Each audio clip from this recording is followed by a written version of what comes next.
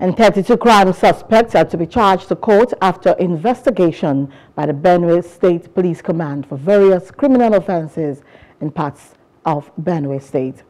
Benue State Commissioner of Police CP George Chukwu, in his inaugural briefing in Makadi, Benue State, North Central Nigeria, said the command is currently carrying out operations to secure the state during the festival period as black spots are being raided and operational teams deployed to various LGAs to assist the DPOs.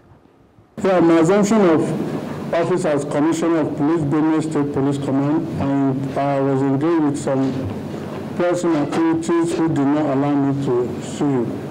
However, the command recently clamped down on some criminal elements as a result of operations carried out by the police in collaboration with other security agencies in the last 2 weeks of my assumption.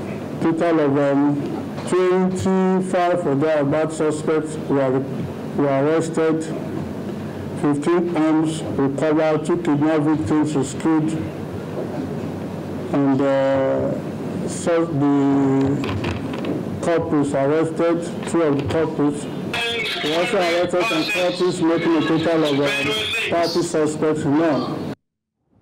CP Chukwu reminded members of the public that the command was carrying out operations to secure the state during the Yuletide, warned that the ban on bangers or knockout is still in force. I want to also use this opportunity to remind us that Christmas and New Year celebrations are around the corner. So the command will have put operation orders and in place to make sure that the celebrations will be very peaceful. We want to also remind everybody, all the people of Benue, especially the youths, that the ban on bangers is still in force.